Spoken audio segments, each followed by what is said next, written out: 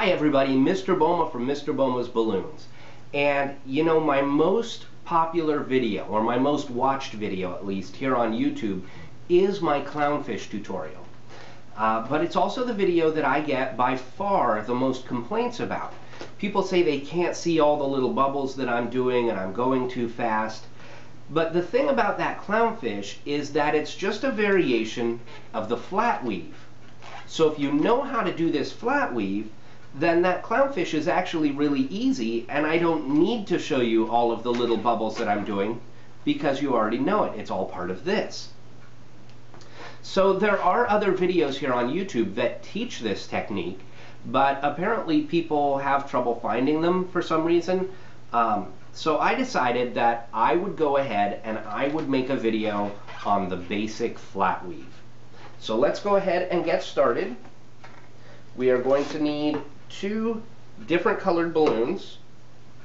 You can do it with the same color balloon, but it'll just be easier to follow if we're using 2 different colors. So I'm inflating this with about 5 fingers of tail.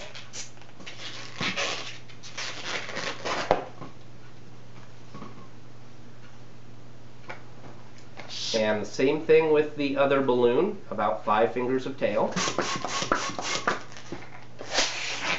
And that one has a hole in it. Isn't that nice?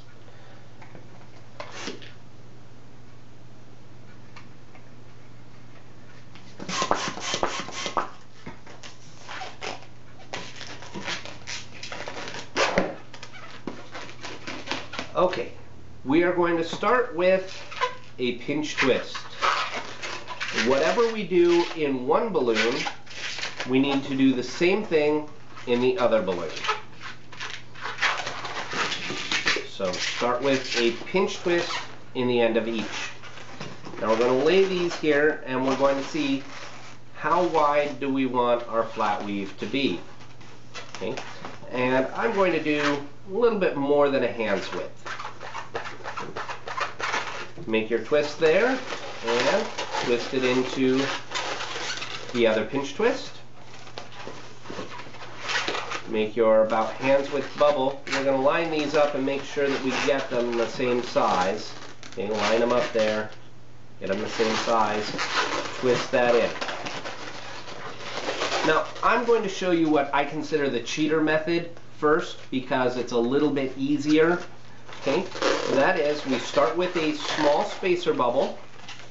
Okay, make that small, maybe a ½ inch, and then we're going to do a small pinch twist. Small pinch twist. Do the same thing with the other balloon. Small spacer bubble, small pinch twist. Now we line this up. Okay, get that about the same length. Twist it into that new pinch twist on the other side. Okay, come down again about the same length into that pinch twist on the other side. Again, small spacer bubble, small pinch twist. Small spacer bubble,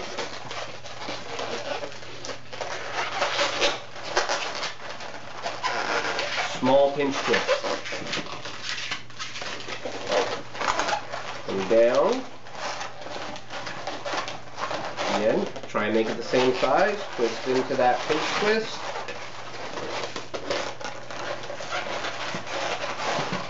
And into that pinch twist. Okay, and you just keep going that way.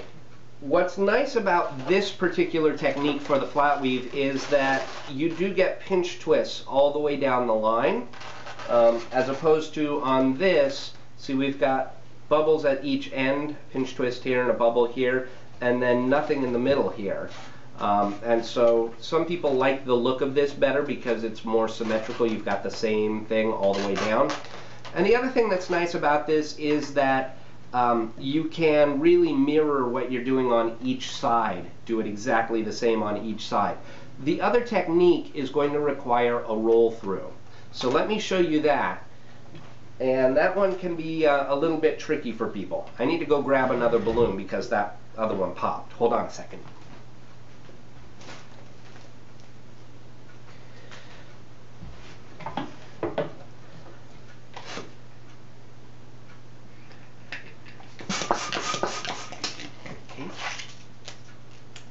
I'm inflating these the same amount again so that I've got about a 6-finger tail.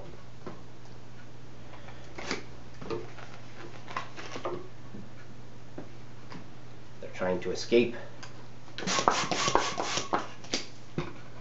Okay, about a 6-finger tail.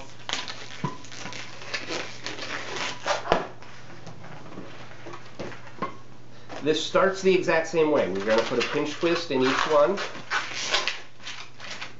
Pinch twist.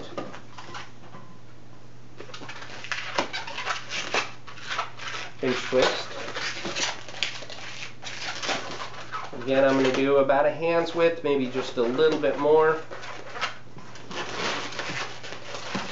into the other pinch twist. Okay, make sure I've got these the same length. Twist in. Okay, now here's where it's different. I'm going to do that small spacer bubble, but I'm not going to do a pinch twist. I'm just going to lay this across there to get the right length. Okay, measure it up, get the right length, twist it off, and now in order to connect this to the other balloon, I need to make that spacer bubble. Okay, make that small spacer bubble there. You can see I'm holding this one so it doesn't come untwisted. Once I've got that spacer bubble, then I put them together and connect. Okay, come back up with your other color. Okay, but how do I connect this joint to that joint? I need to connect those.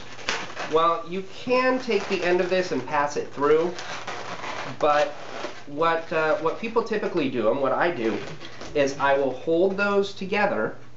Okay, hold those two joints together, and I'm going to roll this through those two. Okay, so it's like doing a bird body roll through.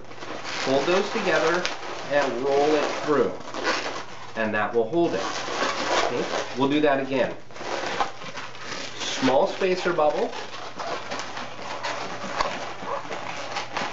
hands width bubble. Hold that so it doesn't come undone. Make the small spacer bubble in the other balloon and wrap those together.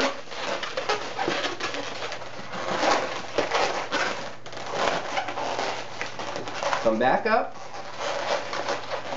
and now hold those joints together and roll through. Now some people will roll 2 or 3 times there. I don't think that's really necessary. Once is enough because you're going to continue your pattern and that one roll will hold it most of the time. Small spacer bubble. It doesn't matter which one you start with because you're going to do the same thing each time. So you can always start with the blue, always start with the green, or whatever colors you happen to be using. It doesn't really matter. Sometimes I guess it can be good to be consistent so you know you're always rolling through the blue one or you're always rolling through the green one so that you don't get confused. I guess that could be a benefit of always starting with the same one, but honestly it doesn't really matter. Once you get this pattern down, it's pretty automatic. And that's why I didn't bother to show the directions very well in the Nemo video, is because I was pretty clear that it was a variation of a flat weave. So if you know this, that's really, really an easy design to do. Okay? Again, hold those together, roll through. Now you'll notice, because of the way that I had the balloons lined up, I ended up with 2 blues right next to each other. And that is something that you can do if you want. You can actually have all one color on one side and all the other color on the other side. And that's great for something like an alligator or a crocodile, okay, where you've got a dark color on the back and a light color on the front. or maybe a dragon, right, with dark scales on the back and light scales on the belly. In order to get this so that I've got my alternating pattern, I'm going to continue to hold here, and I'm just going to roll it one more time.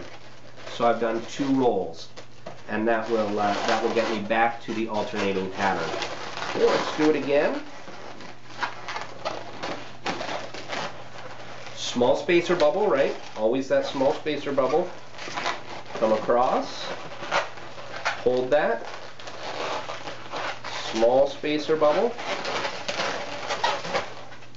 Wrap that in. Come back up. Hold the joint together and roll through. Okay. At this point, I don't think I have enough in this balloon to go one more time.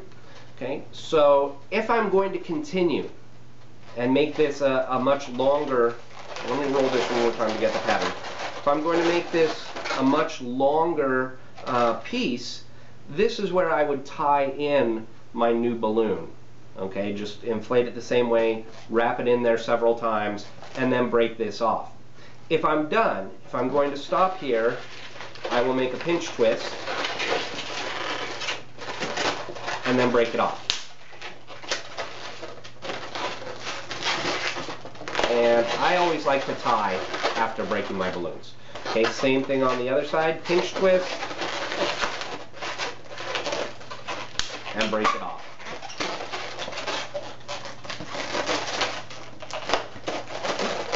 So that is the basic flat weave. Now you'll notice you have alternating colors, right? You have a green and a blue, green and blue, green and blue, right? But they're different on each side. So if you want green, green, green, green, blue, blue, green, green, blue, blue, I have a video called Variations on a Flat Weave, and I show you how to do that so that you get the same stripes on each side. And there's a way to do that with 2 balloons or with 4 balloons, and that's what I show you in the video Variations on a Flat Weave. There's also a way to do that with 3 balloons, and you can learn that in the clownfish tutorial. See how that all comes together? But really, master this because it's a great technique. It's used for all kinds of larger sculptures. It's really, really, really helpful. It's something that you'll use a lot, I think, if you end up doing larger, more advanced sculptures. One other thing about this is it's called a flat weave. It is relatively flat, but you can take it and make an L shape out of it. Now you can see that because I've got all yellow on one side and all red on the other, when I make the L, I do end up with a red poking through onto the back side. But if you were doing something in all one color, that wouldn't be an issue because it would all be the same color. But you could do something like this as like maybe, I don't know, Iron Man's boot, right, because it's red and yellow, okay, but it's got that L shape to it. Okay. So that's something else that you can do with the flat weave. If you vary the sizes of the bubbles across, you can you could make this wider at the bottom and narrow at the top and make a triangle for a Christmas tree. You could do kind of an hourglass shape. Lots of different things that you can do with the flat weave. It's very, very versatile. It's a great technique to know. Okay, so my advice is after you've mastered this, watch that Variations on a Flat Weave video and then tackle the clownfish tutorial. It will be much, much easier for you once you know how to do this. I promise. Okay, thank you so much for watching. I really appreciate it. And until next time, this is Mr. Boma from Mr. Boma's Balloons. Bye-bye.